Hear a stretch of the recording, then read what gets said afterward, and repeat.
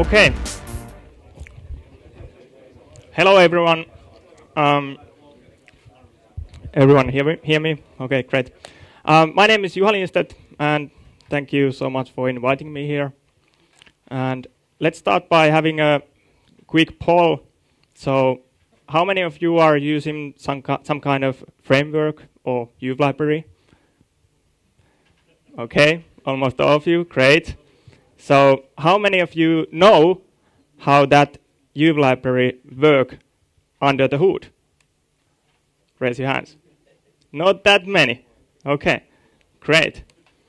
So, that's the main question today. I'm going to show you how they work by creating one from scratch, right here, right now, in somewhere around 20, 30 minutes. So, what could possibly go wrong? Yeah, and it's all based on my own Vue library called Freezer, which you can find from frzr.js.org.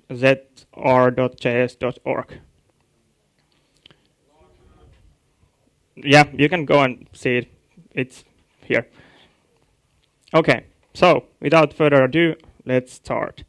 So I have set up this really simple bootstrap here. I have only the HTML code here. I have head, which has reference to this CSS file, and then I have body, which only has two references to JavaScript files, so lib.js and main.js. And all those are empty, as you can see. So we are really starting from scratch here.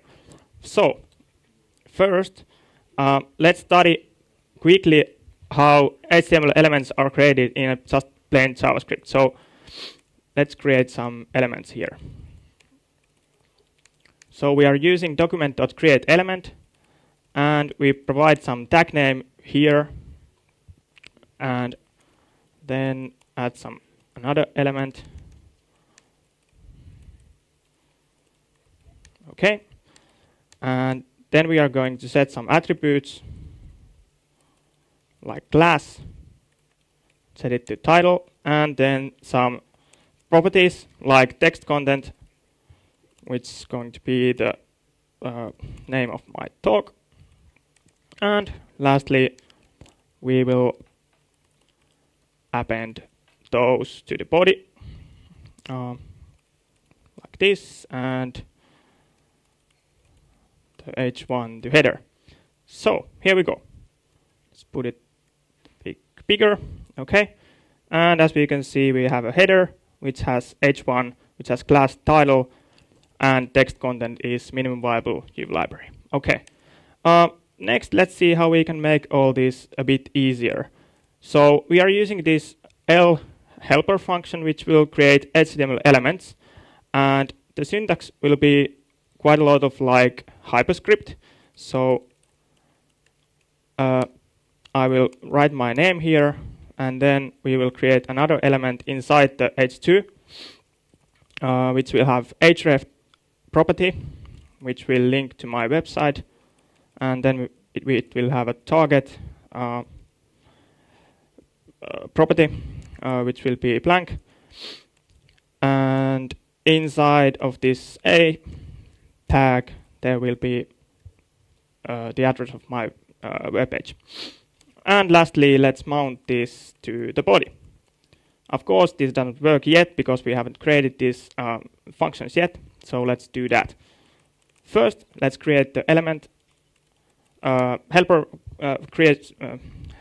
element creation helper function. So it's called L, and first it will create the elements using the same document.createElement we used previously, and we will provide the tag name here.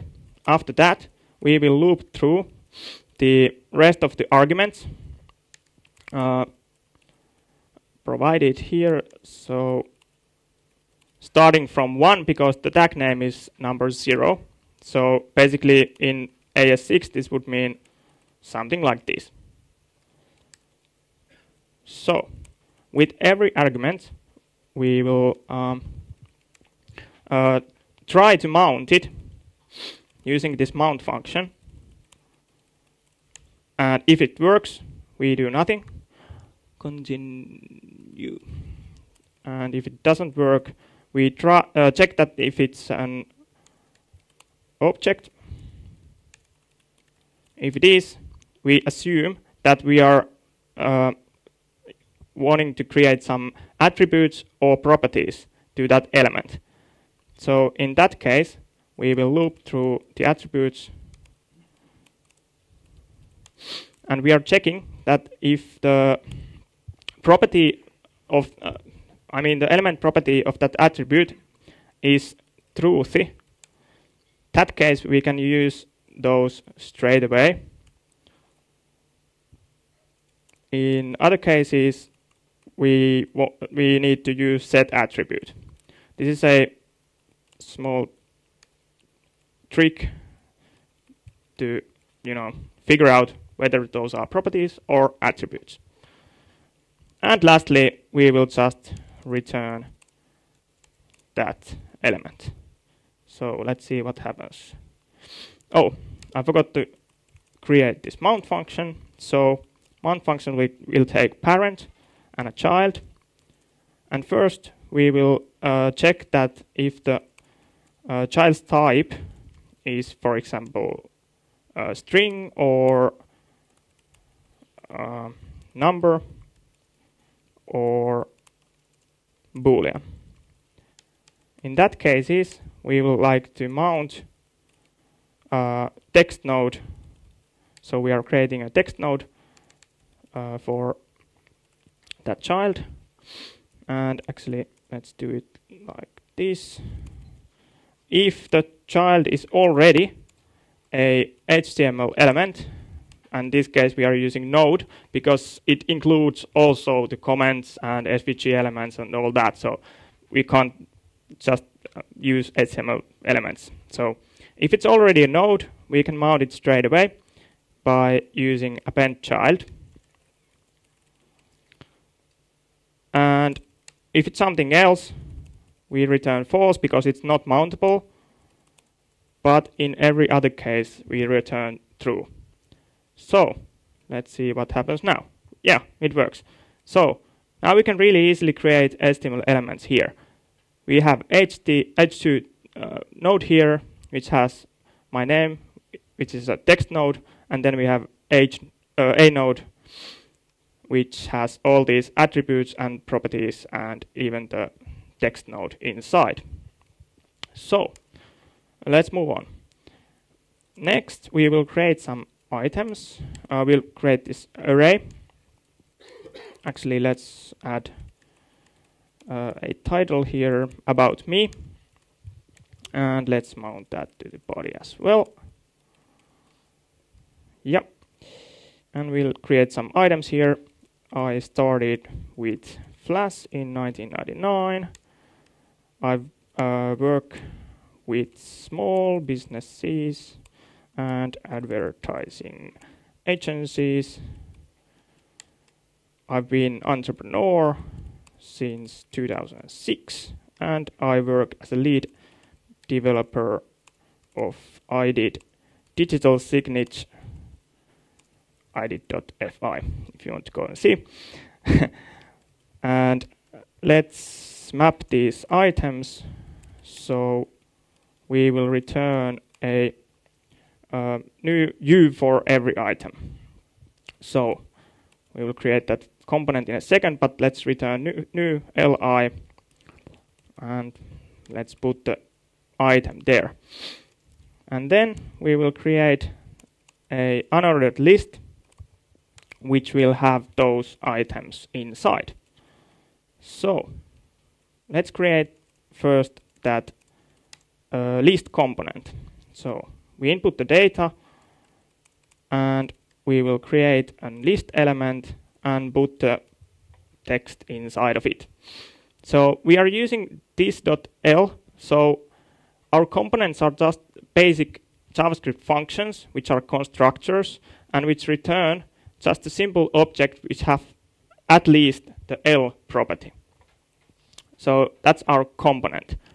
And to get our components work, we need to change this mount function so that we will accept components, HTML elements which are inside that L property, or if they are already HTML elements, we can use them straight away. And we do the same thing with parent.l.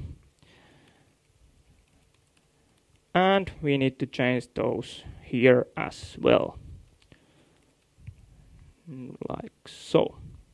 Parent as well. Okay, it should work. And because we are using an array here, the items array, we need to also check that if we input array here, we loop through it and mount all components inside of that array. So let's do that. Mount parent L and child L and I inside of it. So let's see what happens. Nothing. Great. Okay. Oh, I forgot to mount the unordered list to the body. So I hope it's that. It's not. Great. Oh, great. Thank you so much. I buy you a beer in the next place. Who was it? Great. If I, okay. Make more typos. Yeah. Let's hope so. I don't promise anything. Okay, now it works. Great. Woohoo. So we have a list. And then, what if we would like to reverse that list after 1 second? Let's do that. So we are using this set children, and let's also reverse that items array, and let's create this set children function. So basically it will only take the parent and an array of children. And again, we will need to make sure that we support also the components and the HTML elements. So we do this trick once again. And then we start to basically traverse through all the current children, if there's any, by starting from the first child. And when we go through all the children, we want to be included here. Yeah, I had the length here, so great. No more beers, sorry. Yeah, okay. And when we go through every children, we will also check that we support the components. And then we check that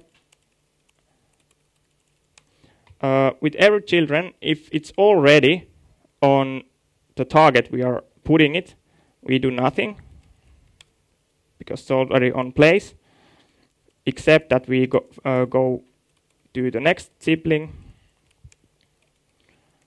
In other cases, we will mount the child before the current element, or if there's none, the traverse will gonna be undefined. So the mount function will only get parent L and child L. And let's put the before here. And what happens here is if it's set, so if it's not undefined, we will use insert before and not append child.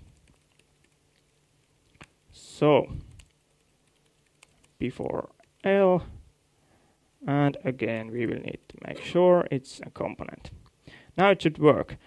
Another thing here is that if we have any children left and we have already put all the new children there, we remove all the rest of the elements by looping through the traverse while it's there and getting the next sibling, and then removing that child from the parent. And lastly, we will set traverse to the next sibling. The reason we are taking the next sibling first is that after we have removed it from its parent, it's not there anymore, so we cannot call the next sibling. So that's why we are setting the next here, and then removing, and then setting the traverse back to next.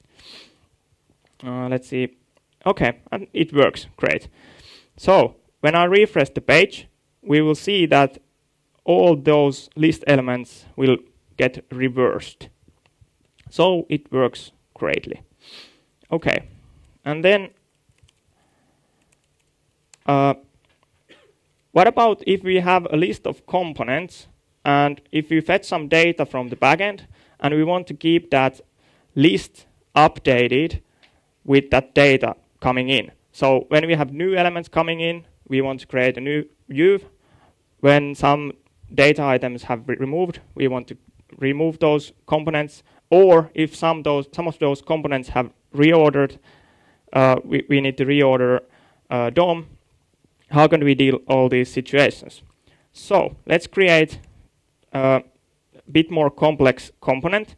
So we are creating this element, which has a class called card, and we will add some image inside of it, and this name, which will going to be just a paragraph here. And you will probably wonder why I'm using this really confusing syntax, but it's really just valid JavaScript. What I'm doing here is I'm setting these as function arguments, but I'm also saving the references here. Because now, if you compare this to the vanilla JS approach, we are using this flat syntax here, so it's really hard to see which is inside of which.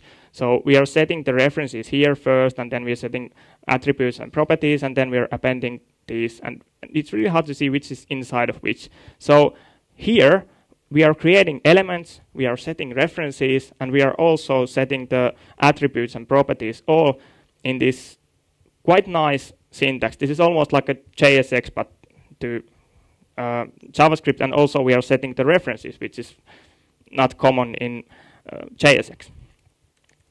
And next, we will define that how should we update this component by setting this update function, which will basically just use these data to set some properties to these elements. So we will set the image width, height, source, and we will set the names text content. Here we go, and I forgot the source. Okay, and now let's create that.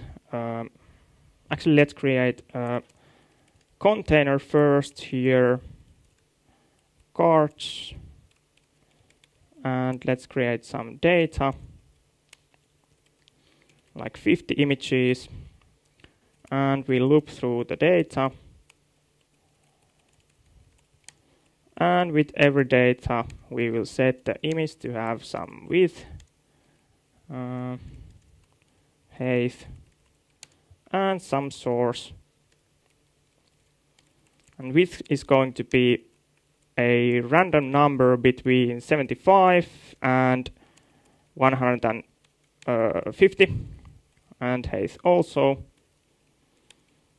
And we are using this image placeholder API called Unsplash, which will only take those widths and heights and return us a nice photo. So we put them here.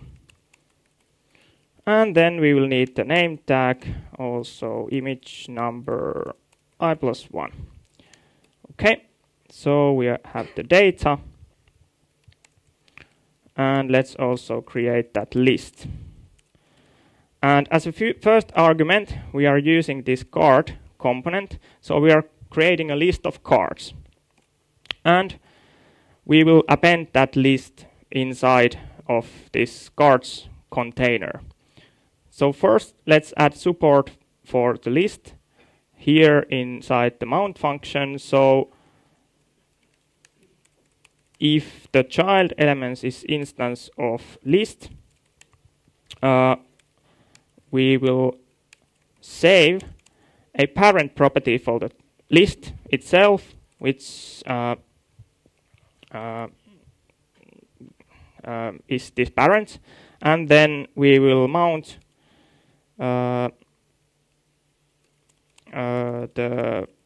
list's use to the parent. This is how it works. And then we need to create that list function.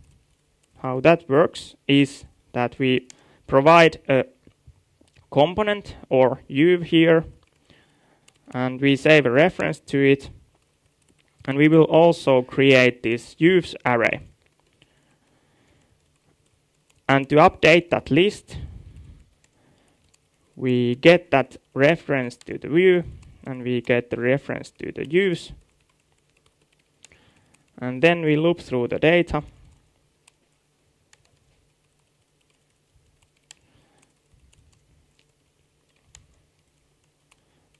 And first we are checking that if there's already a uv in place. If there is, we are reusing it, but if there's not, we will create one. So we are creating it by using new uv. And in every case, we check that if a uv has an update function, we will update the uv.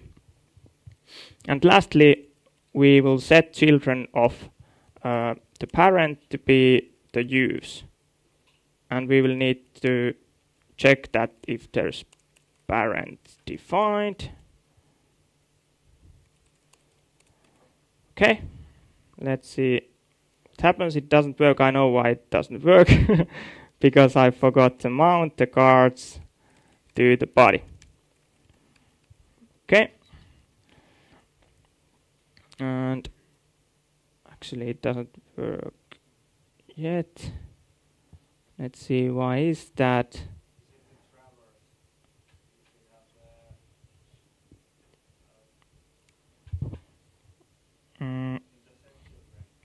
Yep.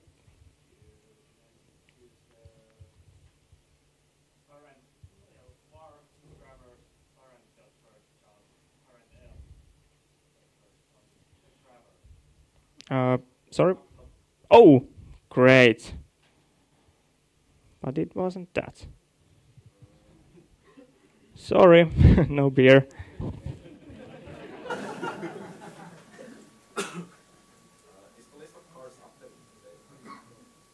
Oh, that's the thing. Great. Was it the same guy? Great, you're paying attention here. So I forgot to update the data. Woo, now it works. Okay, so let's update the CSS a bit so you can see what's happening. So let's first change the font family, which is really important. And we'll also set the background color. And then we'll really fast style these cards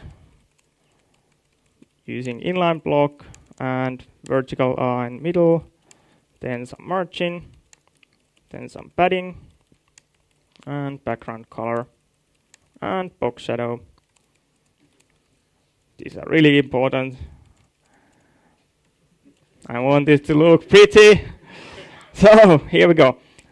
Oh, and one more thing. I want to use text align center so the text is in place. Okay, so we have a list of cards. Great. Let's do one more thing. What if I wanted to update the list in every second so that I will randomize it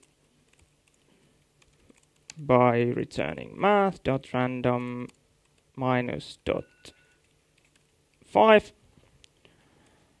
And now I forgot to update the list. So I actually need to sort the data and update the list with the data. Okay. So now in every second we are randomizing the list. And also I want to slice the data with a random number from 25 to 50. And actually I forgot one more thing here. Inside the update function, I need to set the use length to be the same as the data length. So the rest of the items will be removed. So now what's happening here is that every second we are inserting elements, removing them, but not reordering elements. So I will create one more thing here. So to reorder these, we will use a ID parameter here, ID property here in data, and we will provide that key to the list, which is ID. And inside this lib list function, we will provide the key here. And if it's set, we will save the reference to it, and we will also create a lookup, which will gonna be an object. And here, when we are updating it, we will check that if the key is set,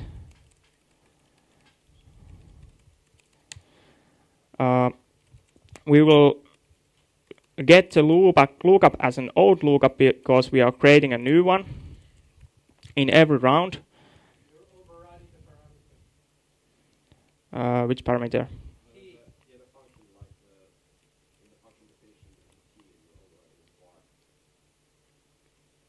Ah, okay.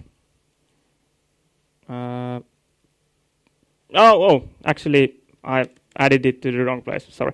Okay. So, yeah, we are looping to the data, and the same thing we did before, but this time we will take also the ID from the key with the key we provided, and then we choose the old U from the lookup, old lookup actually, with that ID. And if the U is not there, we will create it once again, like we did here below. But in every round, we will set the U and we will set it to the new lookup here. And also we will update the U if the update function is set. And also we are using the same set children we have here already. I hope this will work. So let's see if I forgot something. I don't think so. Okay, let's see what happens. So we have ID set here, and still it works. So I can prove you really quickly by console logging this.name.textContent and data.name. So let's see what will get printed here. So actually it doesn't work. I forgot something. Sorry about this. Oh, and I know. We will need to set the lookup to be this new lookup in every round. So now it works. Great. So what we can see here is that even though the components will change place, always the data will be the same. So the current name is image 37, and then it's image 37.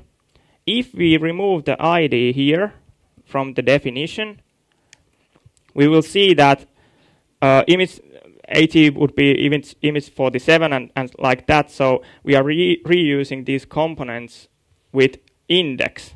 But if we set the ID here, we are reordering them in the DOM.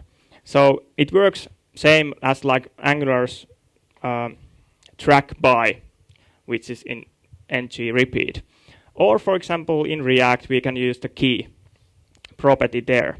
So now we have this Juha library which does almost anything that Angular or React, and well, except of course the templating and JSX and stuff like that. But if you think about this, this will only take now something like 2 kilobytes even before minification. And another benefit is that we know exactly how this works. If there's any bugs there, we know where it is, and stack traces are really small. And actually, I can show you that the performance is really great.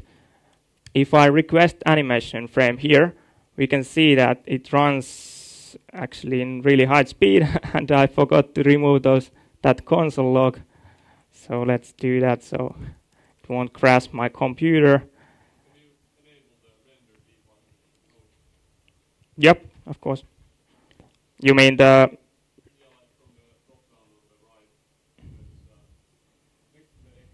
Yeah, let's see if I can remove the console log first, because yeah, it's here.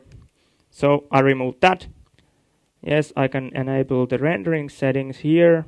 We have the FPS, which is running not that high. Why is that? Maybe it's because the images have not yet loaded. I'm usually getting 60 frames per second. Well, maybe that was because the console log was there. Let's try again, because this is not that common.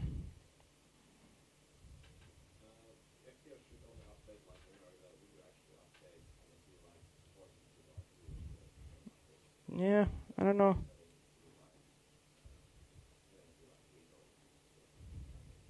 Okay, I don't know, but I can show you really quickly what the performance is by comparing it to the other libraries. For example, here we have React 15.0, and if we reverse 10,000 items, it will take 170 milliseconds. Then we have older React, it will take 462 milliseconds. And then we have, for example, Riot. Let's see how long that will take. If we reverse the list, it will take quite a long time. And it's really crazy because Riot is actually using the same reorder script I'm using here, the set children. That's because I wrote it. So the reason Riot takes so long is that it just does all kinds of scripting. I don't know what it does. But yeah, Freezer here takes 117 milliseconds. So it's even faster than the newest React. So yeah, the performance is quite great. So do you have some other questions? Yep. How long did you practice? Yeah, this took me somewhere, I can't remember, 2 years, maybe 3 years. That's because when I started with when the Riot 2.0 came in, and I wrote a reorder script for that, and then we enhanced it over time. And when I realized that it's still slow, and I realized that my algorithm is quite fast, so I wanted to create my own library just to prove that the algorithm works. So that's what inspired me. Yeah. Do you have other questions? Maybe the after party? Yeah, maybe in the after party. There's one question. Okay, go ahead. How long will this be supported? Sorry? How long will this be supported? Like 2 weeks or 2 months? 2 years? Well, if you think about it, that I just show you in 30 minutes how this all works. So you can just go ahead and copy and paste this and use these, and you know it's not that hard to use. So I don't know. I will definitely support it because I'm creating 2 really large applications with this, and I'm definitely going to using that. I'm really close to approaching version 1.0, so I won't be changing this that much. So yeah, I will be supporting this. Okay, thank you. Okay, thank you.